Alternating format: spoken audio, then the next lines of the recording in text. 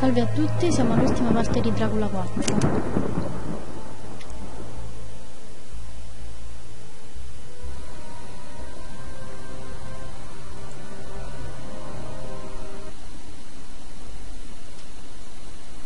Allora, qui abbiamo esattamente 6 chiavi. Dobbiamo cliccare partendo da 5, 6, 2, 4, 1 e 3.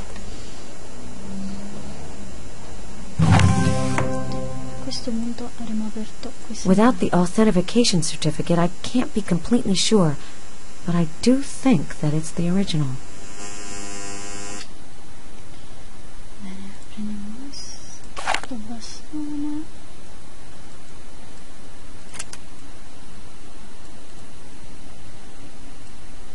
The painting is fresh, but there's something that looks like a pattern under this red layer.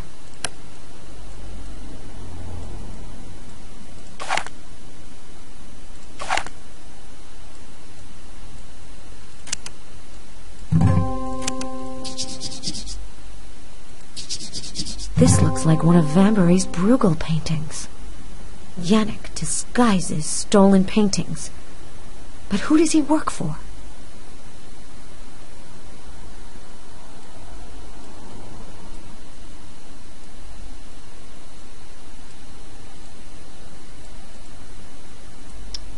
Direi che possiamo andare più avanti.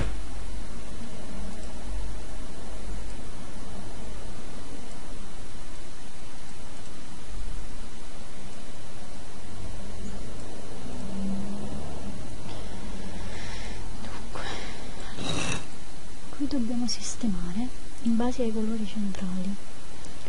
Quindi rosso, così.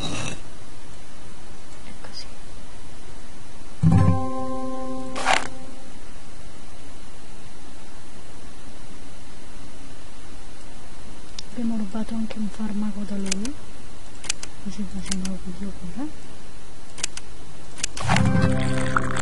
Caspita.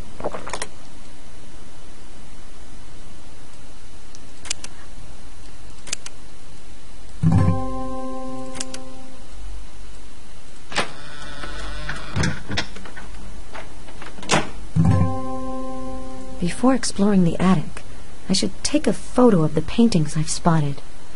Ecco, andiamo a fare Peter Parker.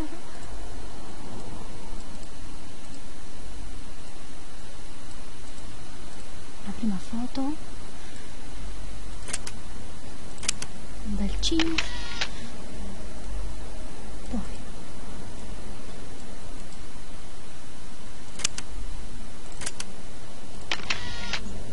un bel cheese. E adesso direi che possiamo andare in soffitta. E adesso terrore tra 3, 2, 1. Oh, poor man. Yannick's a lot more dangerous than I thought. Better not hang around here too much longer. I should gather some evidence so that police can take me seriously.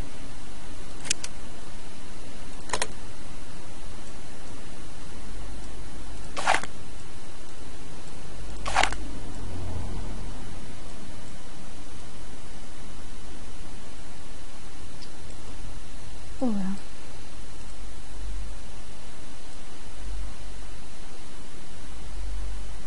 chi ti ha detto di scendere giù? Ora dobbiamo fare una cosa abbastanza veloce.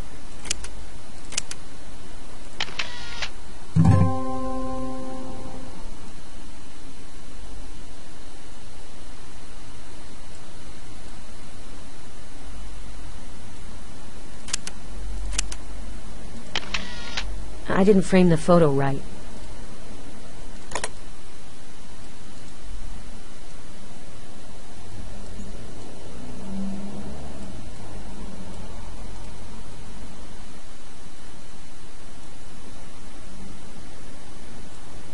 Yet another wrist tattoo. But it's a dragon this time. Bello. It's empty. Yannick must have gone through his pockets before I came around. As soon as I get out of here, I'm calling the police.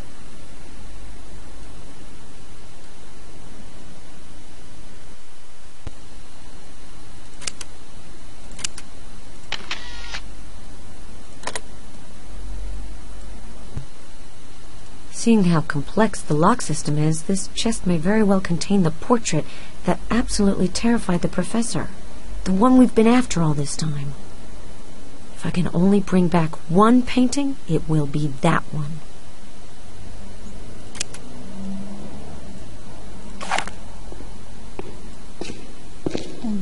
I heard some noise. That must be Yannick. I can't have him find me. Dobbiamo fuggire da qui. E anche molto rapidamente.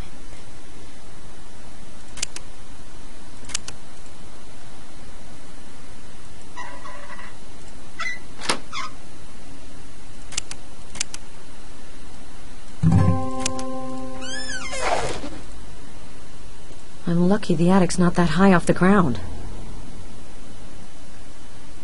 That was a narrow escape. I'll have to tell the police and the museum about it as soon as possible. Chiamiamo per l'ultima volta la rottura di scatole del museo. The Metropolitan? Hello? Hello, it's Ellen. Yannick is definitely involved in the painting theft. I've found several Vanbury collection paintings at his place. That's great news. There was also a corpse at his place. We have to tell the Turkish police about this as soon as possible. No, wait a second, Ellen. Calm down. So, there was a corpse. But how did you get into Yannick's place? In modo illegale. You're better off not knowing. All right. Ha forzato la But if you serratura broke into perché the era scene of a nave. crime, you might be stuck in Istanbul for as long as the investigation lasts. Do you have evidence to back you up? Yes, I took photos and picked up a chest. I think the last painting of the collection is inside. The portrait of Dracula? You haven't seen what's inside, and you're already as obsessed with this painting as the professor was. I hope the painting won't disappoint you. Until then, don't tell the authorities.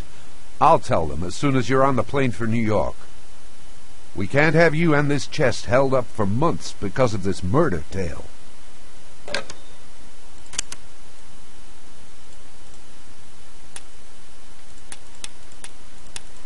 Ora lo scopo è accendere tutte le lucette che vedete lì. Per farlo bisogna premere i pulsanti.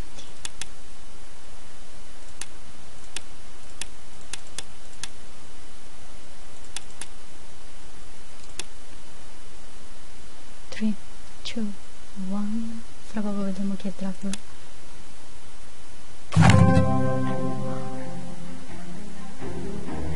Secondo voi chi è Dracula? Pensateci bene, è molto comprensibile. Ciao!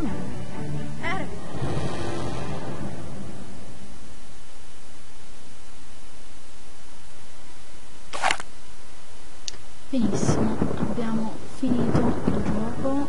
Stavolta mi sono usciti 290 punti, l'altra volta ne avevo 300 completi. Vabbè. Comunque, finalmente abbiamo terminato questo gioco, posso disinstallarlo e non vedo l'ora di farlo.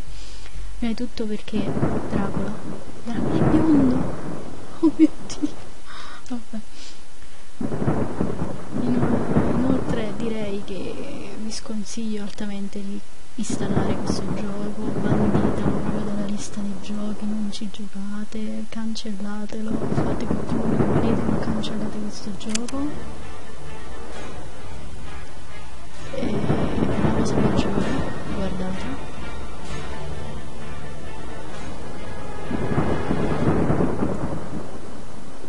uscirà il seguito, mi rendete conto? Vabbè. Io finalmente premo il tasto esci e cancello questo gioco. Arrivederci.